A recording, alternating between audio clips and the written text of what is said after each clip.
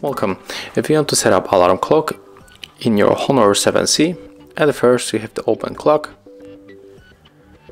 Next, move to the alarm. On the left upper corner, click here to customize your alarm.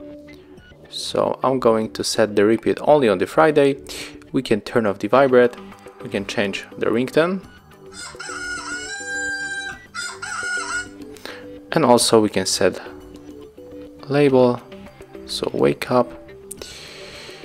Click OK if you finish, and after that, to activate you have to click on the switcher.